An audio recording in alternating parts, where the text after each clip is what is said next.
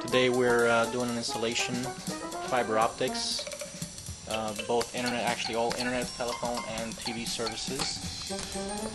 We started out with taking out the Time Warner equipment, putting in the fiber line, putting up the ONT, which is optical network terminal.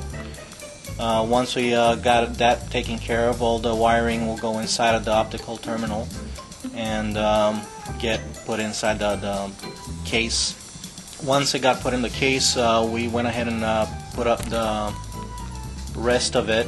Once we put it all up, we tied in the wireless router and went up into the attic to tie in the video into his existing wiring.